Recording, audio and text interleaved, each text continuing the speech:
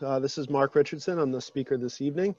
Thank you all for joining me. This is a topic that I really enjoy speaking about. You all should be ashamed for signing up for a class on murdering your lawn, but I'm right there with you. This is a topic that I really enjoy talking about.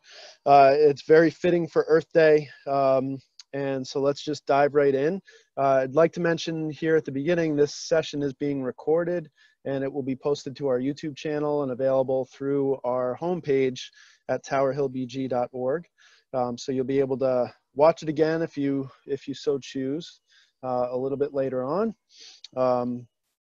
Just getting a chat message, so I wanted to make sure it wasn't from someone who wasn't able to hear me. But okay, so we'll just go ahead and get started. So thank you for joining me this evening. This is Kill Your Lawn. I'm Mark Richardson. I'm the horticulture director for Tower Hill Botanic Garden. And at some point along the way, this sort of became the American ideal landscape. And as someone who's been in the field of horticulture for more than 20 years, I find this incredibly off-putting. I find it really drab, really sterile. There's not a whole lot of color here. Really the main feature is a mulch island with a few trees and this very carefully clipped lawn as the sort of central feature of this landscape. And I find it really boring. This is not something that I really aspire to find in my own garden. This is not something that I really want to see in other people's gardens. But for whatever reason, this has become the sort of standard that people aspire to. And this is a very damaging landscape. And that's what we're going to talk about this evening. And so we're going to spend quite a bit of time talking about why we should be considering killing our lawns. We'll spend some time talking about how to do that. And then finally, I'll give you some options for great plants that you can use as a replacement for your lawn. So let's dive right in. I figure there's no better way to start with a discussion about killing your lawn than with this headline that ran in the Washington Post a few years back. And it says, lawns are a soul-crushing time suck, and most of us would be better off without them. I don't think there's any message that more closely encapsulates what I feel about lawns. It's lawn care takes up the better part of most people's weekends. Lawn care is this American obsession that I don't think we quite fully understand. I'm not sure where it came from, but it's something that we all grew up with. There are definitely some sort of romantic ideals. The white picket fence, the yard with a nice flat lawn, that great fragrance of a freshly cut lawn that we all sort of remember from our childhoods. So there are definitely some great associations with the lawn, but it's become this obsession that's really rather unhealthy. So unhealthy that I just want to spend a little bit of time kind of talking about the economic impact of lawn care and go to one extreme. So obviously this is the White House. I spent a few years working in the Washington, D.C. area. When I was in the D.C. area, I was working at a garden called Brookside Gardens, which was just north of Washington, D.C. in a town called Wheaton, Maryland. And I spent quite a bit of time in and around Washington, D.C. Spent a lot of time visiting Smithsonian Gardens while I was down there, and spent a lot of time on the National Mall. And this is what the National Mall looked like when I was in DC. You can see it was loved to death. The mall is America's front yard. That's what we call it. It's a very simple landscape. It's this very strong central green space corridor of carefully clipped lawn surrounded by trees.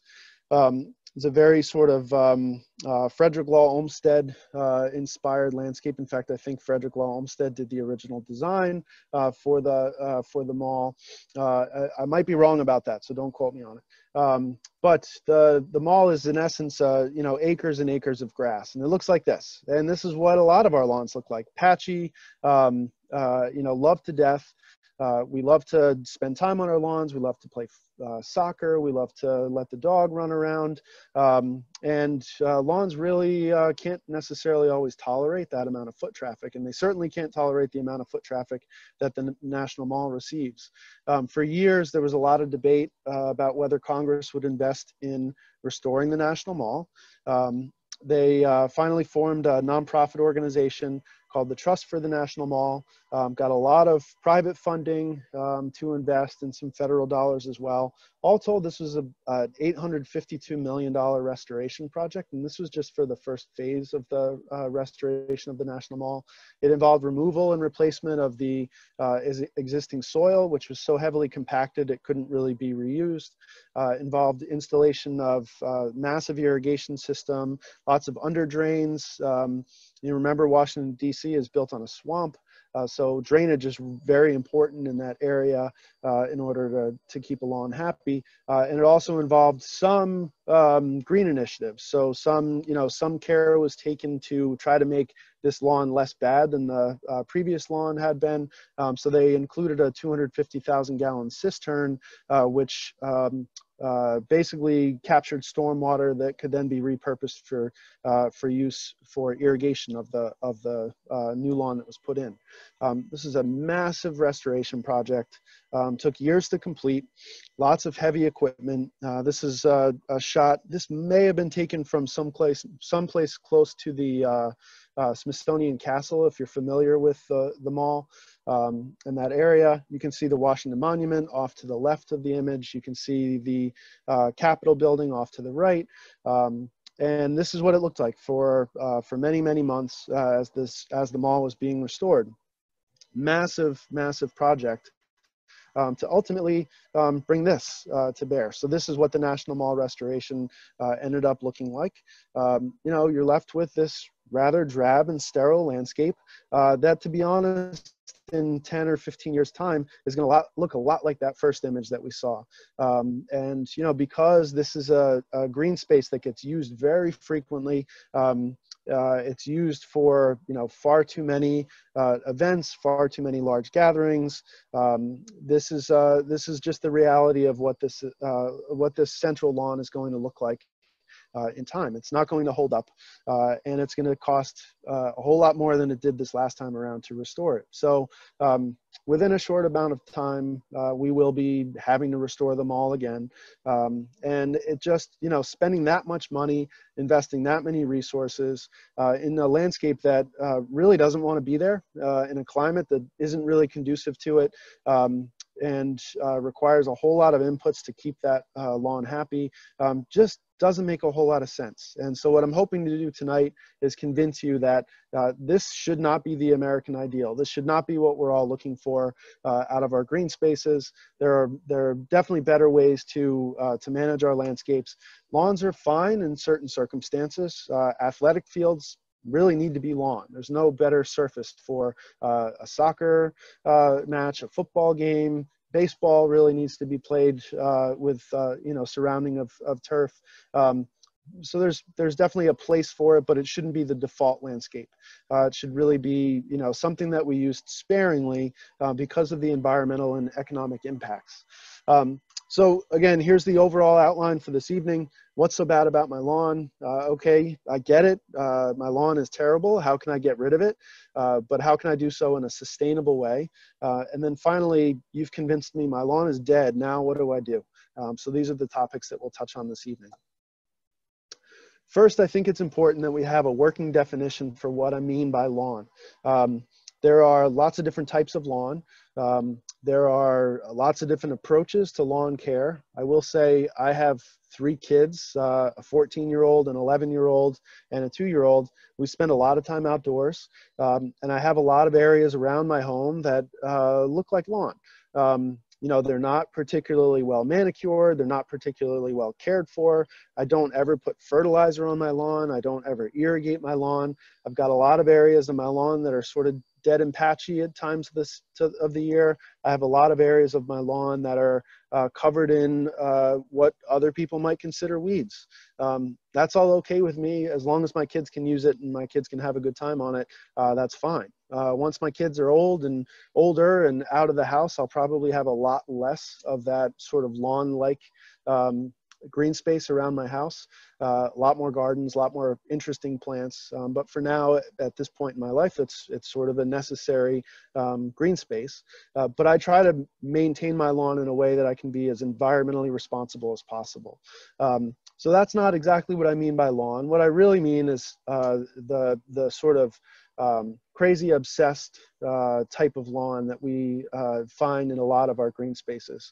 So a lawn is really a monoculture of primarily cool season turf grasses that are native to Europe. So things like Kentucky bluegrass, things like bentgrass, things like rye. These are all European turfgrass species that are used to a cooler climate with a lot more moisture, with far less acid soils. It's recreation space. It's able to withstand repeated foot traffic, recover quickly from foot traffic. All told, in the US, we have about 40 or more million acres of lawn. And when I say 40 or more million acres, that's irrigated lawn across the US. So my lawn wouldn't be included in that tab. And that, all told, is almost 2% of the total acreage in the country. Irrigated turfgrass is the single largest crop America grows. So this is a massive, massive piece of our landscape in the US.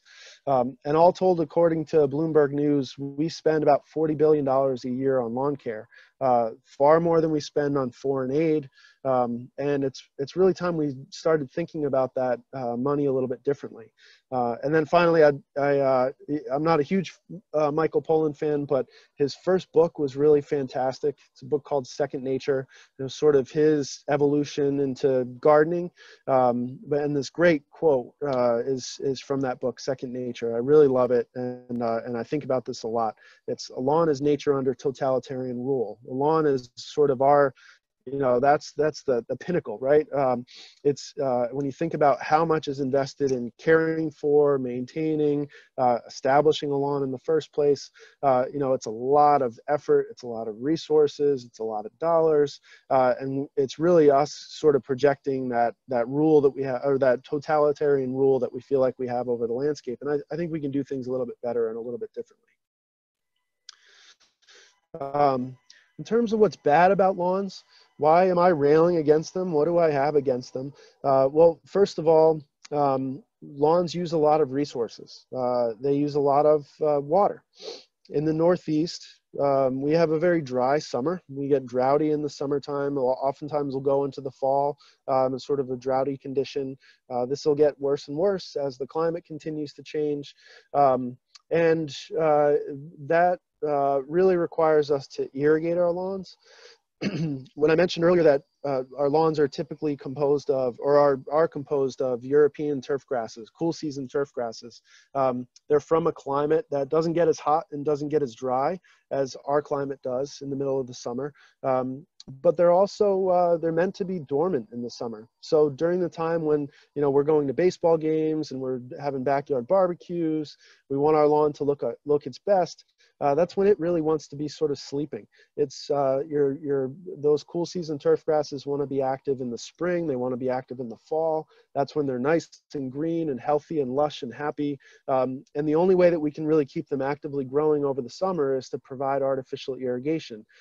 In essence, to make them think that it's not summer, but it's spring or it's fall. They've got ample moisture and they should be growing, and we should continue to have to mow them all summer long.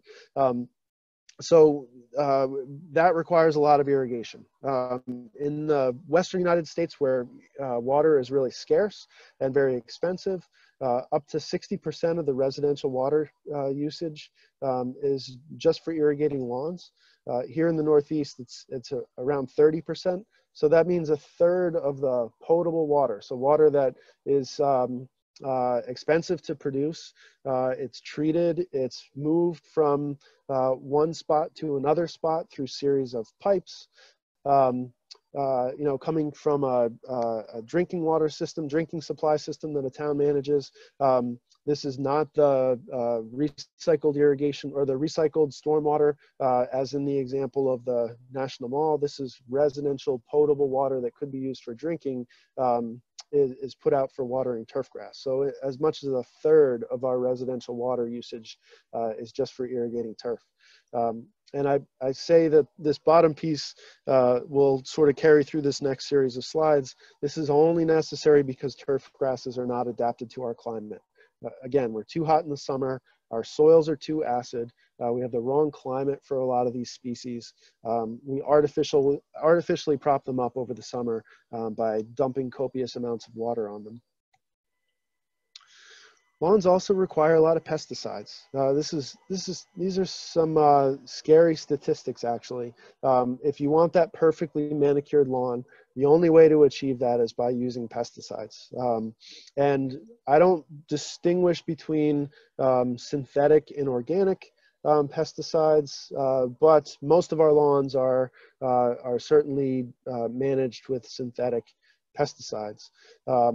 So the EPA estimates that about 30,000 tons of pesticides across the country are put down on lawns every single year. It's kind of a big number, and it's tough to wrap your head around what that means. So I try to put this into a different perspective for you.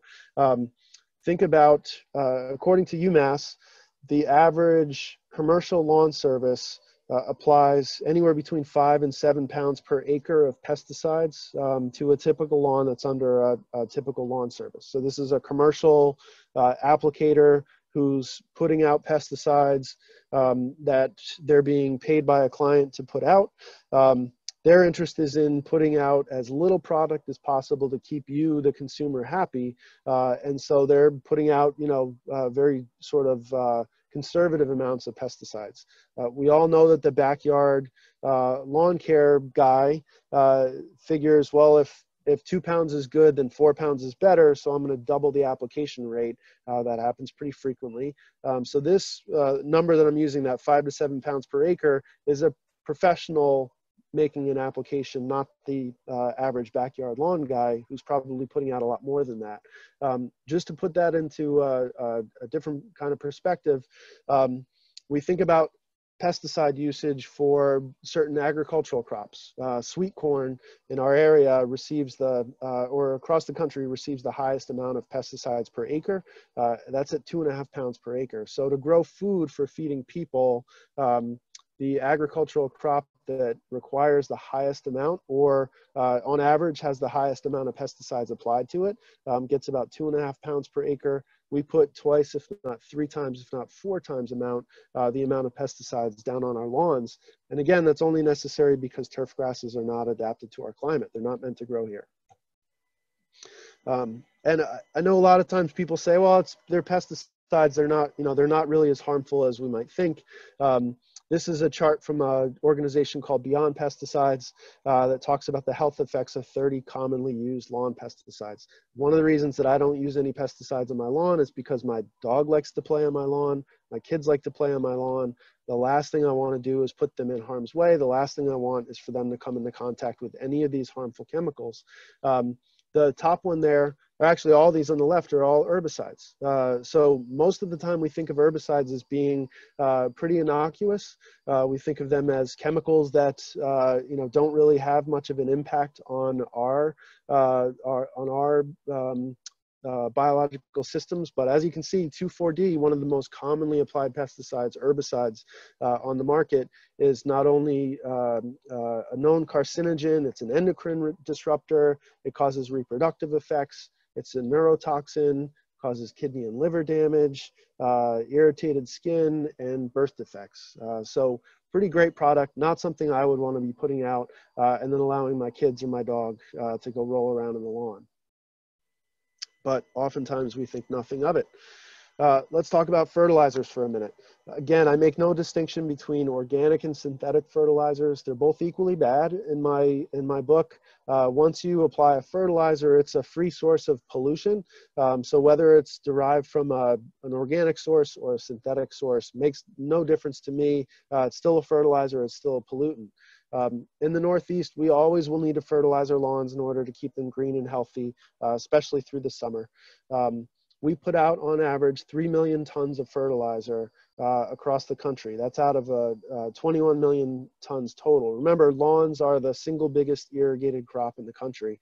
It stands to reason that they would be the lion's share of fertilizers, or require and have a lot of fertilizer applied to them.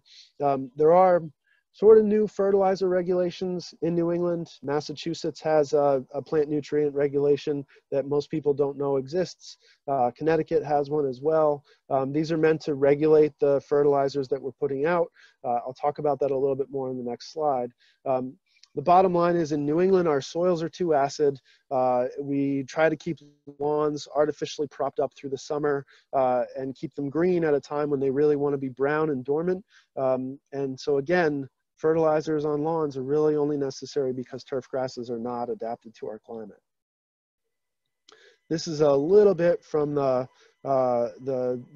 plant nutrient regulation that was passed in Massachusetts. The section that I've highlighted there in red tells you really all you need to know. In Mass, the only nutrient that's regulated is phosphorus. And so you may have noticed in the last few years when you go to buy fertilizer at the hardware store, it's often, there are 3 numbers on a bag of fertilizer, and those 3 numbers are first nitrogen, N, phosphorus, P, and then potassium, K, NPK.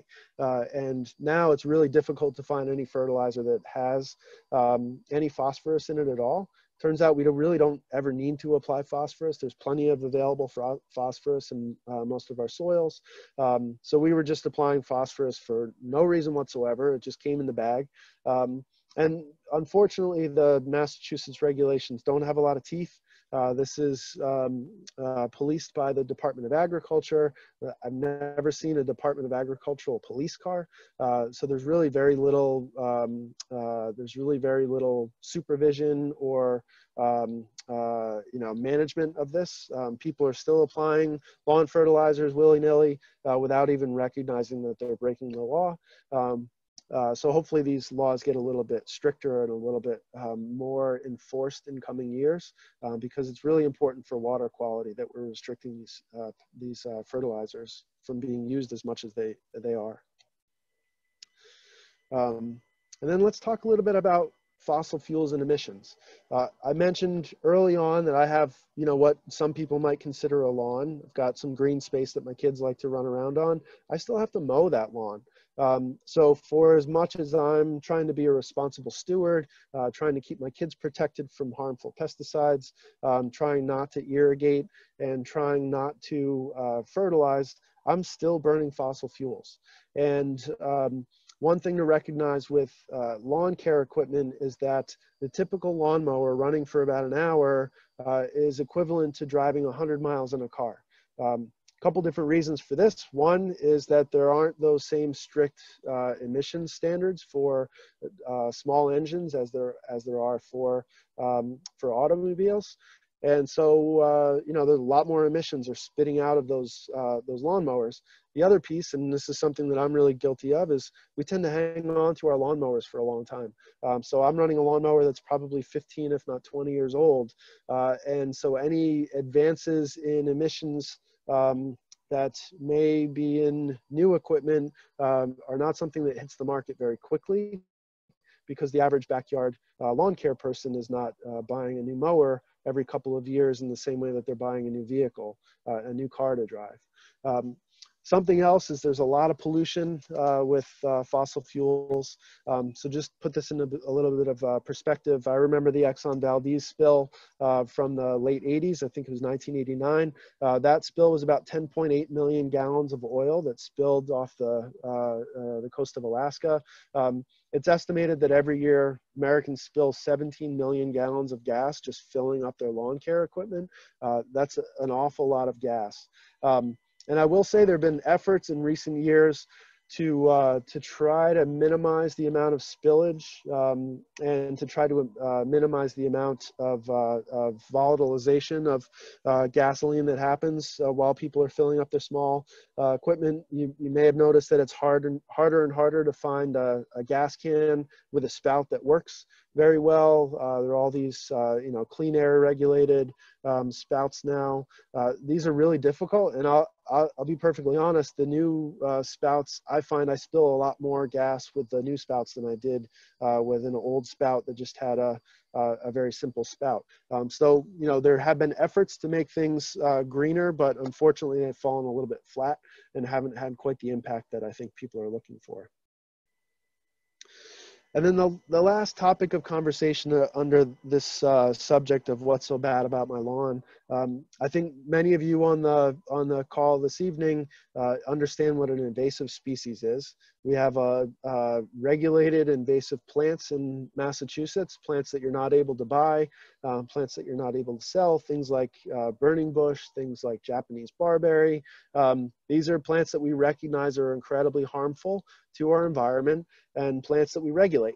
We say that, you know, you can't grow burning bush, you can't sell burning bush, you can't plant burning bush because it's harmful to our environment. And what that harm is sort of defined here by both the Natural Resource Conservation Service in the first definition, and then a presidential executive order in the second definition. So an invasive species is one that is both non-native and then able to establish on many sites, grow quickly, and spread to the point of disrupting plant communities or ecosystems. That's how the NRCS defines invasive plant species. If we're honest with ourselves, you know, turfgrass lawns sort of fit that definition, right? If we take ourselves out of the equation, pretend like we don't have to manage them and coddle them along, I would say that we've got a lot of turfgrass out there. It's established on many sites. It grows quickly. It spreads to the point of disrupting plant communities. I serve on the Conservation Commission in Uxbridge, and a lot of the violators of wetlands regulations end up being people who live close to a wetland resource area and just want a larger lawn. And so they violate the buffer zones to spread their lawn out a little bit more. You know, there's real ecological harm that's happening through our lawns in many, many different ways, through fertilizers and pesticides, runoff water that gets into critical sensitive ecosystems. So I think it's time we start thinking of our carefully manicured lawns as not the ideal that we all want to aspire to, but something that really should be more strictly or we should be more judicious in how we apply them on the landscape, and we should be looking to other options for our, you know, that sort of default landscape that exists in our country and in our lives. And then finally, I mentioned this earlier, I just find lawns to be incredibly boring and sterile. The striping in that image to the right does nothing for me. You know, I don't find that to be particularly attractive. I don't see this as a landscape that I really want to flock to. There's no color. You know, it's very boring. It's a monoculture of turfgrass that just doesn't really do it for me. I think there are many, many better ways we can garden. There are many, many better ways that we can manage our landscapes in many more interesting ways. And so take all the ecological impacts and all the economic impacts out of it. There's a better way to garden, and we can do a lot better. All right, so hopefully I've convinced you that lawns are bad, that we should be doing all we can to minimize their use. Now let's talk about some ways that we can sustainably rid ourselves. Remember, you know, we're minimizing lawn because we care about the environment. So the last thing we want to do is go out and strip our lawns away in a way that's going to be just as environmentally damaging. So let's talk about a few different ways we can do this. A few different ways we can kill off our lawn: solarization, mechanical removal, chemical removal, sheet mulching, and then finally my preferred option, which is just benign neglect. Solarization is a pretty simple concept. Essentially what it entails is covering an area in plastic sheeting. This is something that with a lawn you would want to do in the height of summer, when the sun is at its hottest, when it's at its highest level, in order to have the best effect. Clear plastic certainly works a lot better than black plastic. Black plastic seems like it would work well, but with clear plastic, you really get that greenhouse effect. And essentially what you're doing is steam pasteurizing the soil to try to kill any vegetation that might be in it. So use clear plastic. It creates this little micro greenhouse effect underneath that plastic. It's important to clip the lawn, make sure it's nice and short, and then water it ahead of time. Remember, I said this is like steam pasteurization. You want to make sure that the area is good and wet before you put the plastic over it so that you can get the most bang for the buck. It's really important that you bury the edges to create this airtight seal, watertight seal, and then expect that this is going to take about 6 weeks. So you'll definitely make friends with your neighbors when you do this in your front lawn, but it's a fantastic way to, sort of open up a conversation maybe about what you're doing and why. It does take time. It's very effective, and I don't think there's a better way from an environmental standpoint, because it's very passive, to just throw out some plastic and kill that lawn. This is an incredibly sustainable way to rid yourself of lawn. One question that I frequently get about this technique is, what happens to soil microbes? We know that soil microbes are important, and we understand that doing something like steam pasteurization will certainly kill off soil microbes. And what I'll say is, a lot of them will go dormant in high temperatures. They'll come raging back. But it's also a good idea, if you're going to do solarization, to apply some compost and deliver some new soil microbes to the area before you try to plant it out after you've removed the lawn. Mechanical removal. So this is pretty simple. You can do this either with simple hand tools if you've got a small area, or you could rent a sod cutter. I've looked for sod cutters before. Some hardware stores carry them. They're not that difficult to find. Sod cutter really just basically shaves off that grass, gets the crown, which is the most important part, and really strips off that vegetation so that you can replant with something else. It's a very simple process, but it is disturbance. And what this will do is it'll lead to weed seed germinating, and it leads to a little bit of soil loss. And so it's, not my preferred method. I think solarization is definitely my preferred method, but this is a good substitute, a good second way to go about removing your lawn. Definitely can be pretty backbreaking, pretty labor intensive. I just want to pause for a minute and say, I should have mentioned this in the very beginning. If you do have questions as we go, you're all muted. You can't unmute yourself, and that's just in the interest of time and flow with the presentation. If you'd like to ask questions, there is a chat feature. So if you drag your cursor down to the bottom of the screen, you should see the chat feature, and you can post any questions that you might have there. And then I'll answer questions at the very end of the presentation.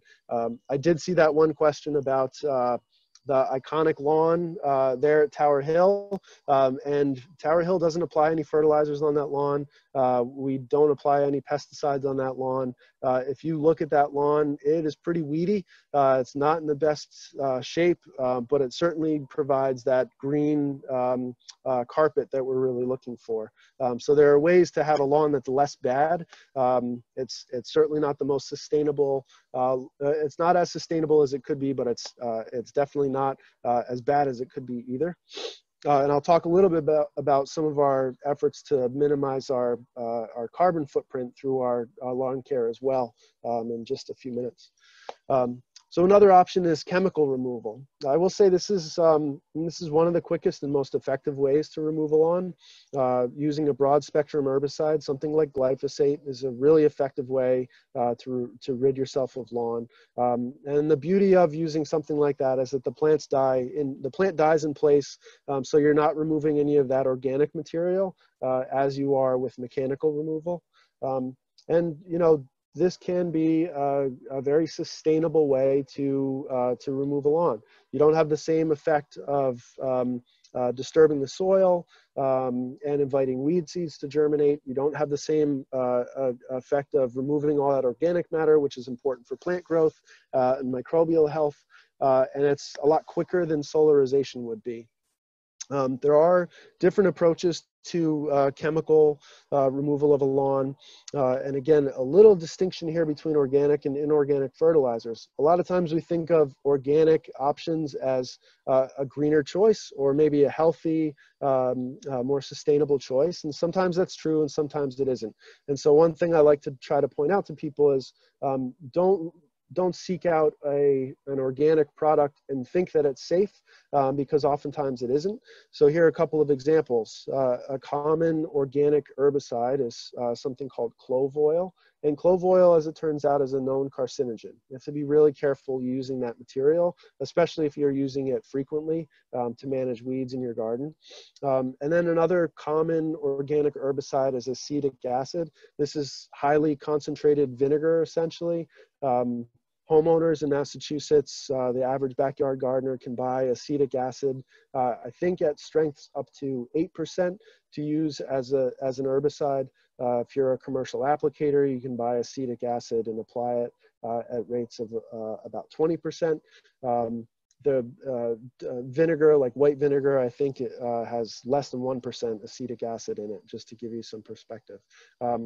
Acetic acid is really harmful. It has a lower LD50 than glyphosate. So glyphosate, it turns out, is a lot safer to use than this common organic herbicide. It also it can be a pretty harmful skin irritant. It can definitely damage your eyes if it gets into your eyes. So we have to be really careful about choosing a chemical route, whether we're using a synthetic or inorganic or an organic approach.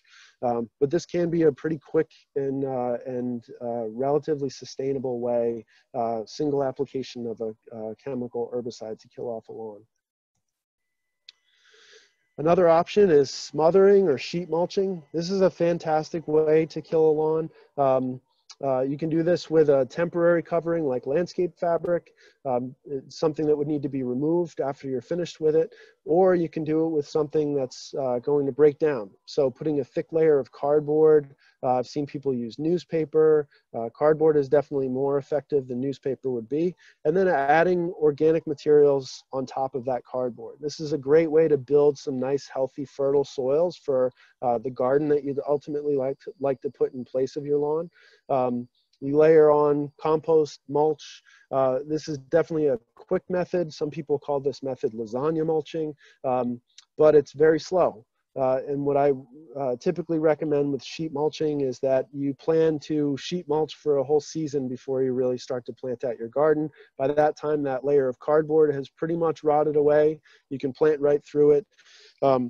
But this is an incredibly sustainable way and a great way to build healthy, fertile soils. You're not stripping any vegetation off. You're leaving all that organic matter in place. You're not using a pesticide like a chemical herbicide. And your neighbors don't have to look at a sheet of plastic in your front yard for 6 weeks in the middle of summer. And then finally, the last and my probably preferred method for ridding yourself of lawn is just benign neglect. Just stop mowing and see what happens. And this is largely experimental. Every lawn is going to be slightly different. You might find that you end up with some weeds you didn't really want. In my case, I sometimes get thistle that blows into the yard, and that's a weed that I really want to control because I don't want my kids to step on it with bare feet, or I don't want myself to step on it with bare feet.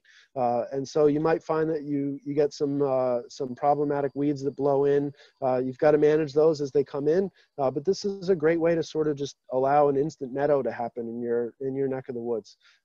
You can seed with perennial wildflower mixes if you want, directly into the lawn. You can plant perennials into the lawn. Maybe you can plant some warm season grasses like little blue stem or some of the other plants that I'll suggest in just a few minutes when we start talking about plants. Or you can just kind of let it go and let it do its thing. And one thing that I do recommend is if you're going to allow your lawn to just slowly convert itself over to meadow is just to send a signal to your neighbors that you haven't just given up or you haven't just foregone your responsibilities as a homeowner or a good citizen. Mow a strip, mow an edge around it so it looks like it's still maintained and it looks intentional. It's a great way to signal to the neighbors that you haven't just stopped managing your landscape, but you're doing it a little bit differently. Again, maybe that's an entry point for a conversation with your neighbors. So now we're going to transition into talking about plant alternatives, so alternatives to lawn. And I have a background in native plants. I'm going to heavily emphasize native plants as we go through the rest of this conversation. I think there are a lot of native plants that work really well as lawn alternatives, but there are also non-native species that work really well as lawn alternatives. One of my favorites is a weed that blew into my lawn the first year I moved into my house, and it's a juga, which is a very common ground cover, evergreen ground cover. I have a ton of ajuga that invaded my lawn. I love it. It's perfect. It works really well. Gives me great flowers in the spring. I let the flowers go to seed so it can spread itself around a little bit more. And it's a fantastic lawn alternative. It doesn't happen to be native, so I won't talk about it much this evening because I'm really focused on natives tonight. But the first thing in deciding what plants to use as suitable alternatives to a lawn is to really understand what your garden has to offer. You know, what is your soil type? Do some soil tests, really understand what your soil type is. How much moisture do you have on your property? Is the area where your lawn is, does it typically puddle? Does it have standing water? Or is it on the top of the slope and sandy and really dry all the time? Is this full sun? Is this part sun? Is this a shady site? So really, think about all those things so that you can make the best decisions about which plants will do best in your new garden or as a lawn alternative. And then find plants that suit your site. So pretty simple process, but something that we almost always forget about. Match the cultural properties of your garden to the cultural needs of the plants that you want to add. Whether you're using native species or non-native species, it's always important that you select plants that are going to be successful, as opposed to trying to use plants that you have to prop up with irrigation, fertilizer, pesticides. So find plants that will thrive without inputs once established. Little talk about native plants for a minute. There's many different ways to define what we mean by native. Typically, people think about two factors, those two factors being time and method of introduction. In the US, we tend to look back and say that anything that was here at the time of European settlement is a native species. I tend to think more about how a plant came to be here versus when a plant came to be here. We know that that this area was under a sheet of ice, 10, 12, 14,000 years ago. So everything that's here migrated from someplace else after the glacier receded. So we have a relatively young flora. We have a relatively young ecosystem, and a lot of the plants that are here are those that were quick to establish, quick to move up the coastline once those glaciers receded. But that doesn't mean that migration stopped at the time that European settlers first arrived here. And that's sort of what you do when you say, well, something that was here at the time of European settlement is native, something that was here afterwards is non-native. So I usually like to try to tell people that native plants are those that existed or those that came to exist in an area without the benefit of human introduction. So there are plants that are still migrating into our area today. And it's important that we think about native species as those that migrated naturally as opposed to being introduced by people. Because oftentimes we bring plants across large geographic distances, across oceans, across mountain ranges, and sometimes they cause problems, like with invasive species. They don't always, and in fact, they rarely do, but sometimes they do. And so that's just a little bit about defining native. I have a whole lecture on that we could talk about later on. For my purposes, I usually like to try to look beyond political boundaries and choose plants that are native to particular ecoregions. These are large geographic areas that share similar cultural characteristics. And so in New England, we have 5 different ecoregions. If you'd like to learn more about ecoregions, I suggest you just Google ecoregions, EPA, and you can find all sorts of information out about them. In my neck of the woods in central Massachusetts, we're in the northeastern coastal zone. So I try to choose plants that are native to the northeastern coastal zone, which extends down into New Jersey, parts of New York, Connecticut, Rhode Island, up into Maine, and New Hampshire. So a pretty broad geographic area to select plants from. And why is it important to choose native species? Well, a few different reasons here that I like to share. When properly sited, native plants don't need fertilizer and irrigation like we've been talking about. They provide critical habitat for native pollinators and wildlife. They help us to establish a unique sense of place. Using native plants helps to sort of reinforce the cultural identity of whatever region it is that you're in. There are a lot of native plants that are stunningly beautiful. And then finally, they're adapted to New England's climate, soil, water, and ecology. All right, so without further ado, I'd like to roll into talking about some of my favorite lawn alternatives. Now, in some cases, these lawn alternatives will look like a traditional lawn. In other cases, they won't. What I'm really looking for out of a lawn alternative is something that is mat forming, something that's going to colonize an area, something that once established will keep other plants from moving in, other less desirable species, weedy species that I don't want, and something that's going to be pretty self-sufficient without a whole lot of input from me. In some cases, my lawn alternatives are really short, and in other cases, my lawn alternatives might be taller than you'd expect. Some of my lawn alternatives are herbaceous, some of them are woody, some of them are evergreen, some of them are deciduous. So just to give you a little bit of a perspective on what I really mean when I say lawn alternative. So first and foremost is wild strawberry. This is Fragaria virginiana. It's a very common lawn weed, actually. It's a species that is a pretty great colonizer. It's a mat-forming perennial. It's semi-evergreen, although I wouldn't really consider it an evergreen species. Has great white flowers in the spring. This is a fantastic native plant that gets really tasty, edible fruits in the middle of June. And it's a plant that really works well. It forms a very dense mat of foliage that is highly competitive, really keeps a lot of other plant species at bay, and works incredibly well as a lawn alternative.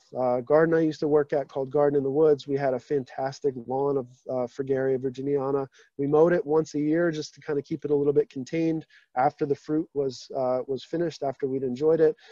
It's a great pollinator plant, supports a lot of different lepidopterans, the moth and butterfly caterpillars, and it forms a really nice tasty fruit, as I mentioned before. Very small, packed with sugar, just delicious. It really works well in combination with another lawn alternative. This is a warm season grass called Eragrostis spectabilis, or purple lovegrass. This is a plant that you've all seen if you've driven on the highways in especially southeastern Massachusetts.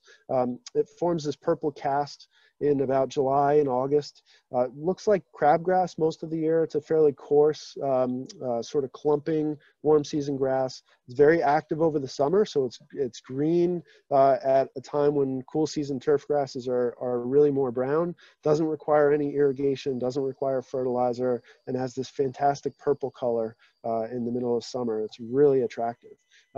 These two work very well in combination with each other, although I will say that oftentimes the strawberry sort of wins out, as is the case of the lawn that we planted at Garden in the Woods quite a few years back. But that's okay, because the strawberry is edible, gets this great fruit, and it's very, very tasty. Another good mat-forming perennial that looks a little bit like strawberry is the barren strawberry, Geum frugarioides. Barren strawberry has a yellow flower as opposed to the white flower that you saw with wild strawberry. This is more of a clumping species, and it's one that requires just a little bit of shade. It'd rather be in some shade than in full sun, and it would rather have a little bit more moisture than the Fragaria virginiana does, although it's very tolerant of a pretty wide range of soil conditions. It is not evergreen, so it dies back to the ground in the fall, and then comes up in the spring. Has beautiful glossy green foliage. It's not as vigorous a spreader as the wild strawberry that we looked at before, but it can definitely form a pretty dense colony. And you can see it here at the base of an oak tree. Just forms that nice dense mat, beautiful yellow flowers in the spring, and it's just a fantastic ground cover. Definitely something that I would see as a great lawn alternative. One that looks more like a grass is this sedge. Now, sedges are not grasses; they're graminoids, so it's not a true grass, but it is. It sort of functions like a grass. This is Carex pennsylvanica. You can see it in the foreground here, with some mayapple in the background. This is probably the best lawn alternative for shady, dry sites. Carex pennsylvanica gets about 6 or 8 inches tall. It tends to flop over, as you can see in the image here. Will tolerate really dry soils. It's native to the sort of oak forest understory, so it does well with very little fertility, very little moisture. It's a spreader, forms these dense mats through the stoloniferous growth habit that it has.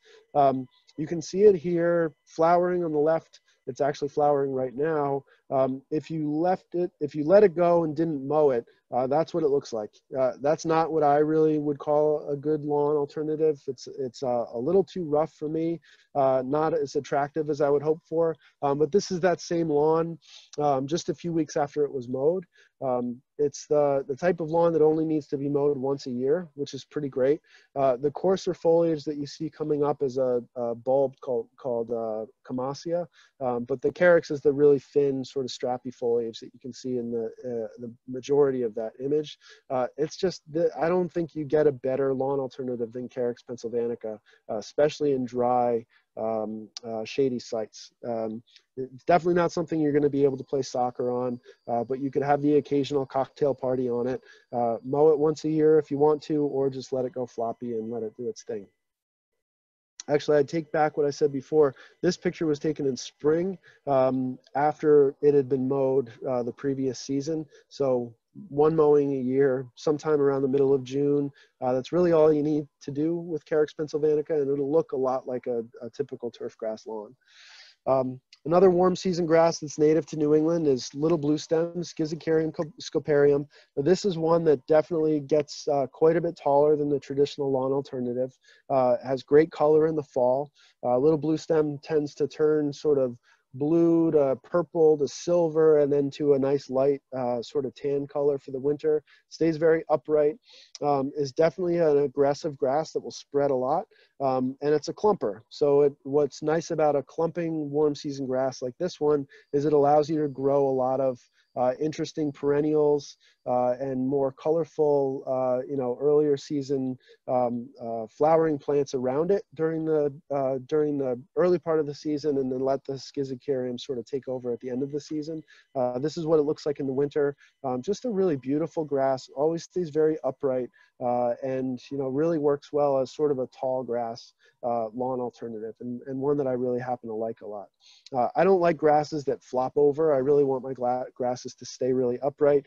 Because little blue stem is fairly rigid and dense and upright, I like it as a tall warm season grass that you can leave up for the winter.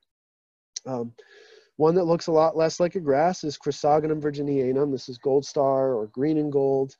This is a native aster, and this one actually has the interesting distinction of sometimes blooming year round.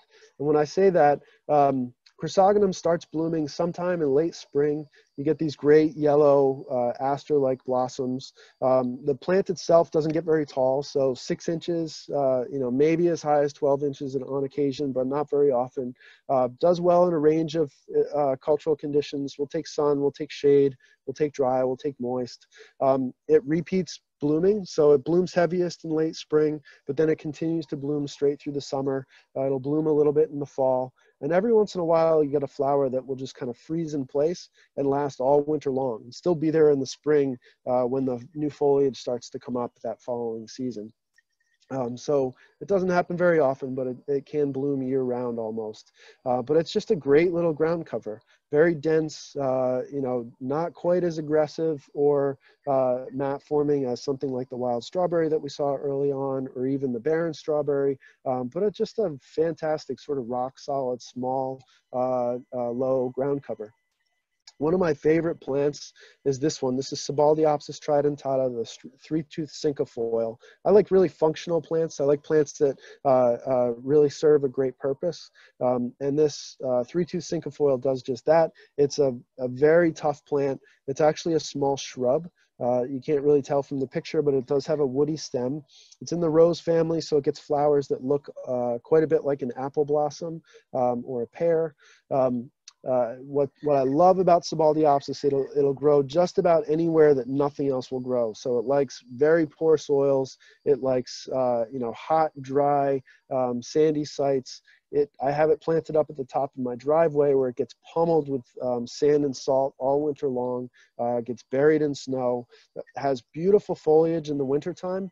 Unfortunately, I didn't include a picture of it, but the leaves turn a beautiful purplish, and it holds on to that foliage color straight through the winter. And then this time of the year, it starts to green up as it starts to actively grow again, right about the time that it starts to flower. So just a really resilient plant, one that I happen to absolutely love. Great glossy green, evergreen foliage that turns purple in the fall, holds that color straight through the winter. And I say 6 to 8 inches here. Mine has been planted for a long time. It spreads and gets about 3 to 4 inches tall, so it's pretty short. You'll oftentimes see this listed as Potentilla tridentata. That's the old name. Sebaldiopsis is the newer name. Another deciduous ground cover mat forming perennial is Asarum canadense, the wild ginger or Canada wild ginger. This one's actually blooming right now. This is the only time you can really catch the flowers. Right as the foliage is emerging is when it flowers. So if you have this planted in your garden, go look for it. You'll see the flower. It's a great ground cover, holds the soil really well, forms this nice dense mat. There are European species that remain evergreen, but Asarum canadense is deciduous, so it'll die back to the ground in the fall, and the new foliage comes up pretty early in the spring. Has kind of a nice blue-green cast to it, almost a hazy cast to it for the majority of the growing season. And then there on the left-hand side, you can see what the flower looks like. Certainly not very attractive or ornamental, but definitely very interesting. Just a beautiful, or not even beautiful, but just an interesting little flower that blooms this time of the year. Another great mat forming perennial is Pachyra obovata, the running groundsel. There's 2 species of Pachyra in our area, Pachyra obovata and Pachyra aurea. You'll sometimes see these listed as Senecio, that's the old name. Pachyra is a great, dense, mat forming perennial. Works very well in combination with little blue stem. So I mentioned that there are mat forming perennials or you know, spring flowering, summer flowering species that you can plant in combination with little blue stem because it's a clumper. And this would definitely fall into that category. The foliage doesn't get much taller than say 2 or 3 inches, and then it sends up a flower spike that looks like this in the spring. I noticed Pachyra at Tower Hill today that has a flower spike that's maybe 5 to 6 inches tall. Looks like what you see there on the right hand side. It's very interesting. The early season foliage is purple, the buds are purple, and then they pop open and then there's really bright yellow, sort of fooling you into thinking that it's going to be a purple flower until right about the time that it opens. It's a great ground cover, definitely pretty versatile. We'll take dry, we'll take a little bit of shade in the summertime, goes sort of dormant in the summer but stays nice and green. Another grass lawn alternative is Spirabolus heterolepis, the prairie dropseed. This is my favorite lawn alternative for a steep slope or an area where you really want a monoculture. This plant definitely works very well as a monoculture. It's rare in the wild in New England, but it's very commonly found in cultivation. This is a lawn that they have at Chanticleer, which is one of my favorite gardens in southeastern Pennsylvania. They actually burn this every single year. So every spring about this time of the year, they go through and burn this Sporobolus lawn just to rejuvenate it, and then it comes back every single season and looks fantastic. It's got great color, it's got great form, it sends up a flower spike in the middle of the summer that's really delicate and fine, and just overall just a fantastic alternative to a traditional lawn. Another sort of non-traditional lawn alternative is Christmas fern. This is an evergreen fern, sends up a fiddlehead like you can see in the image here, but it stays glossy green straight through the winter.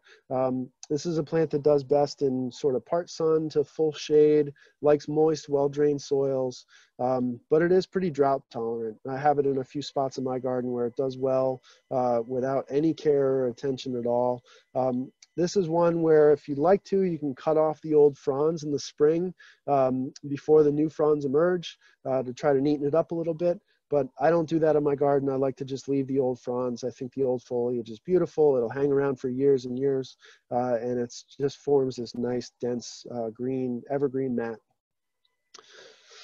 Another shrub is Arctostaphylos uva ursi. This is bearberry, and this might have one other plant after this one. So we'll be wrapping up here in just a second. I know we're just past time.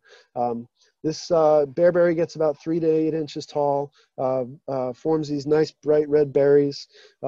It's an evergreen, really needs well-drained soil, wants to be planted almost in sand, wants to be in full sun. In fact, we lost a lot of bearberry in the garden last year because we had 11 inches of rain in November and it sat there and just kind of rotted through the winter. This is a plant that really does not like moisture. It wants to be sandy, it wants to be dry.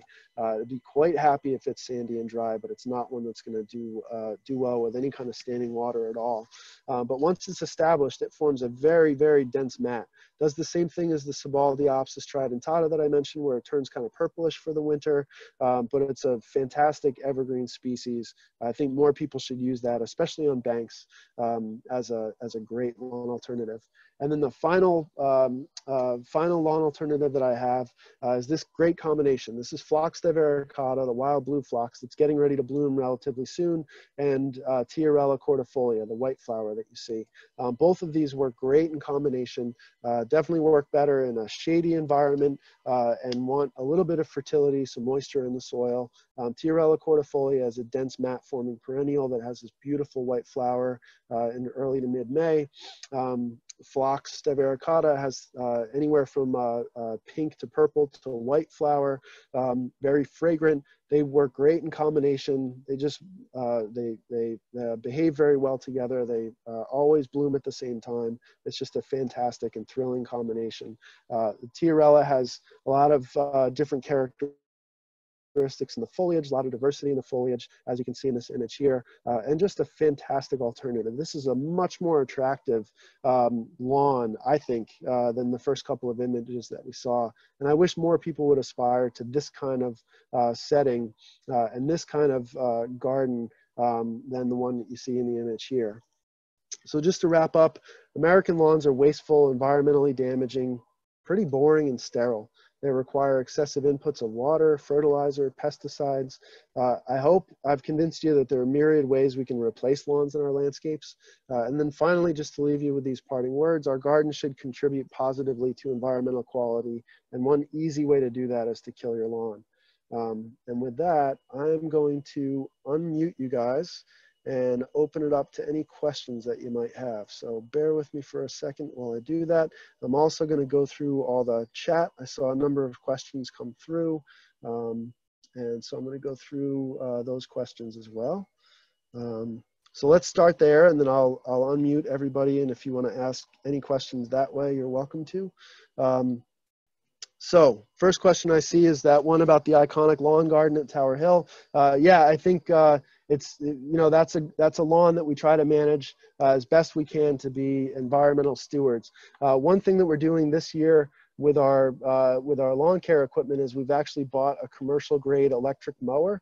It's a 48-inch riding or stand-on mower, and we'll be converting all of our all of our lawn care equipment over to electric as we can, to really try to limit our use of fossil fuels. And so that's one step that you can take. The technology for electric mowers has really come a long way, and we're definitely at a point where you can find electric mowers that are long-lasting, commercial grade, and will do all that you want them to, and not require the use of fossil fuels. Ours is a plug-in lithium-ion batteries. It'll run for about 6 hours a day, and definitely we'll be really happy to use that as opposed to the fossil fuel burning mower that we've been using for a long time. Someone mentions that the problem with solarization is using plastic, and plastics are definitely an issue. I highly recommend that everybody watch the PBS documentary that came out recently called Plastic Wars. It's really kind of frightening what plastics do in our environment, and also just the proliferation of plastics worldwide.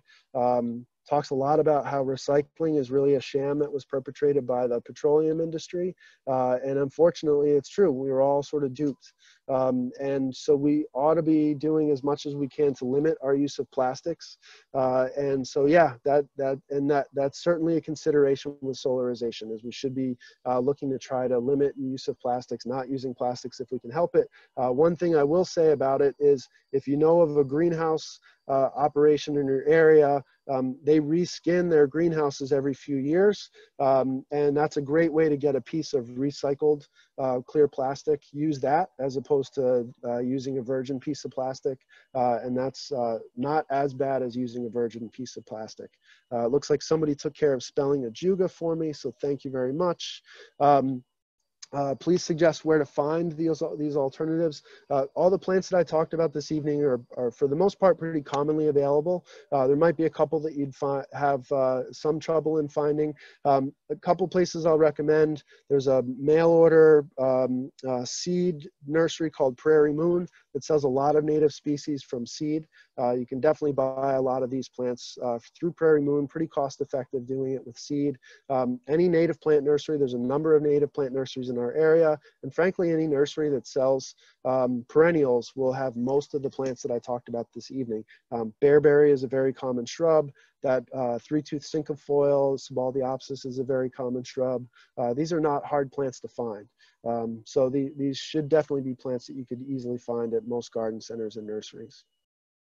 Any planning websites or resources for redoing a yard, that's tough. I would say that your best bet is to visit botanic gardens, gain inspiration from visiting botanic gardens, find out what you like, what you don't like, and then, you know, it might be helpful to, if you're tepid or nervous about redoing your landscape or designing, designing your landscape, and if you have some means, maybe hire a professional, hire a landscape designer, or at least reach out to someone to gain some advice. I'm sure you have gardening friends who would be more than happy to offer some advice about your garden and what you might be able to do. Someone said Polystichum and Asarum would be a nice combination for shadier areas. Absolutely, I think that's a great idea. So the Polystichum is the Christmas fern, the Asarum is the wild ginger that we both saw.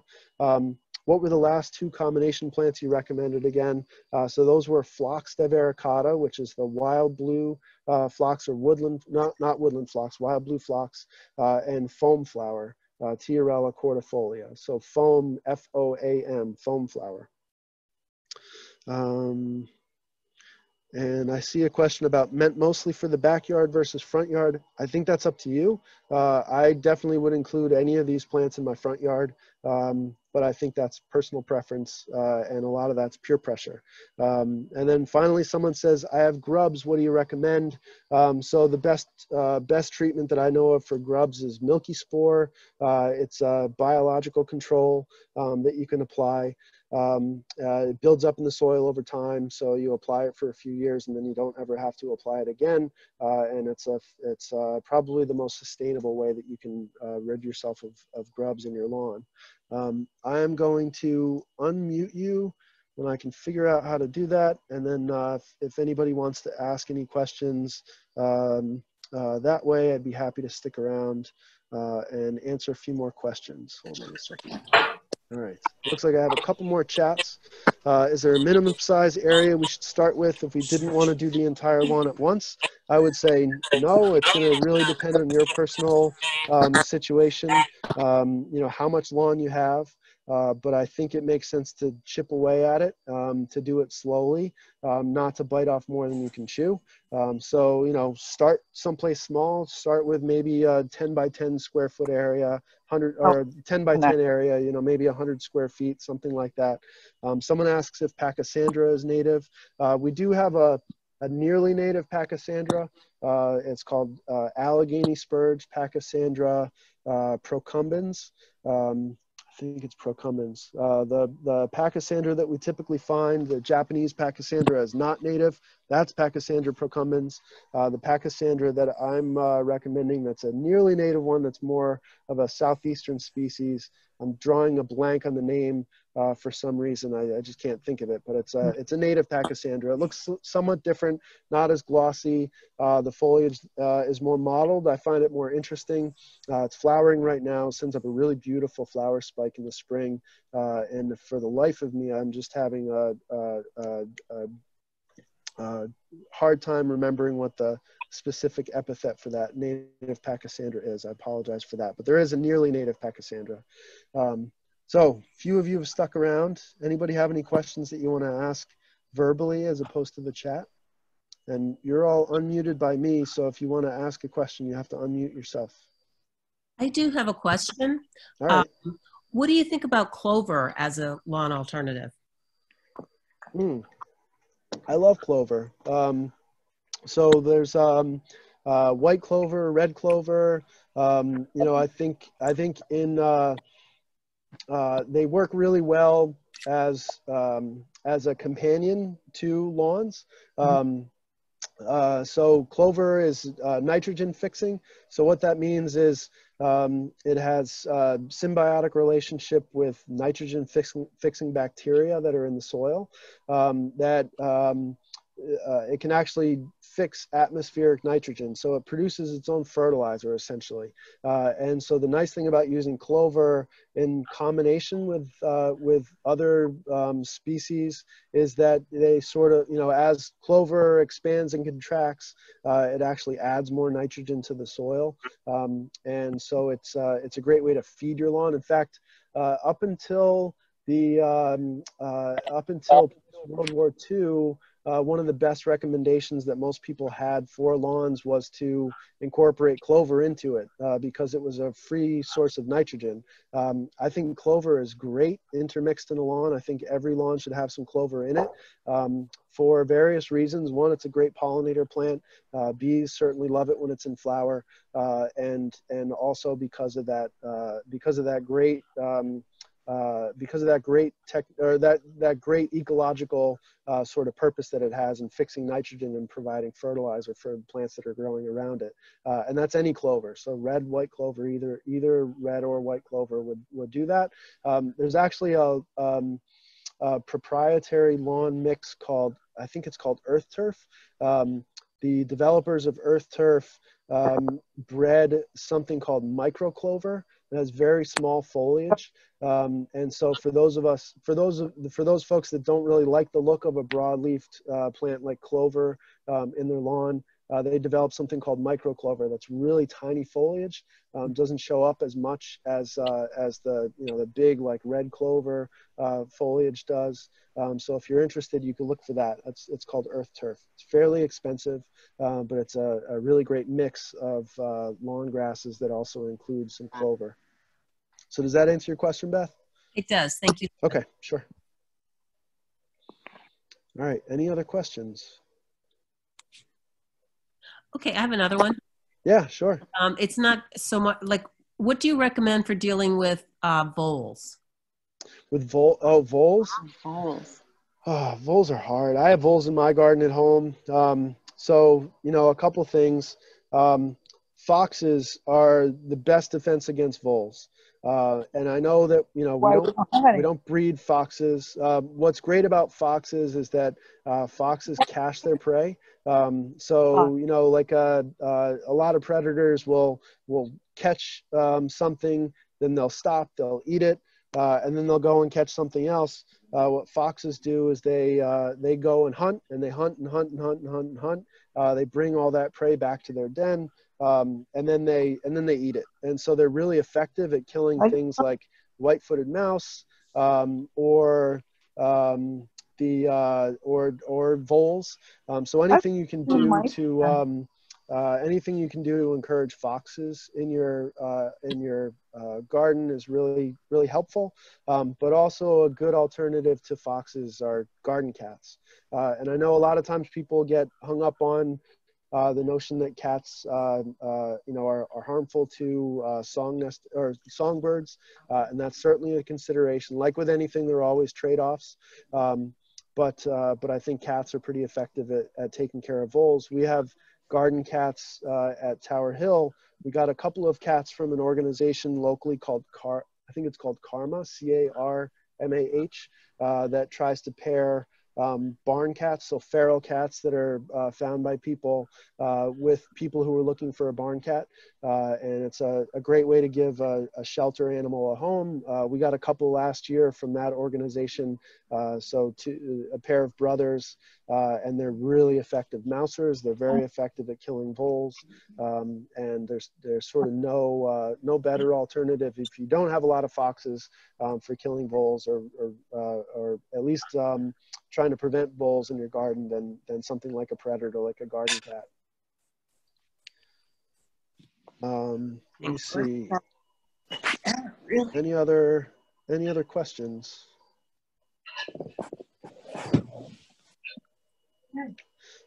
Emma, I see your comment. I've tried to unmute you a couple of times, so I'm not sure. Oh, there you go. I got it now. I think I was having a technical problem. Okay. I don't have a question. I just wanted to make just a quick announcement to the group. My name's Emma, guys. I'm the adult education manager at Tower Hill, so I've met some folks, and I just wanted to let everybody know that we're going to try to keep doing a webinar on Wednesday evenings. It might not be Mark leading us each week, but check back in the next couple of days to see what we have on offer, because we're going to try to have something up for you next week as well. Great. Thanks, Emma. All right. Well, if there aren't any other questions, I think that about does it. So thank you all for sticking in. I know it's getting late, but I really appreciate you joining us this evening, and look forward to more webinars in the future. Thanks, everyone. Thank you, Mark. Thank you.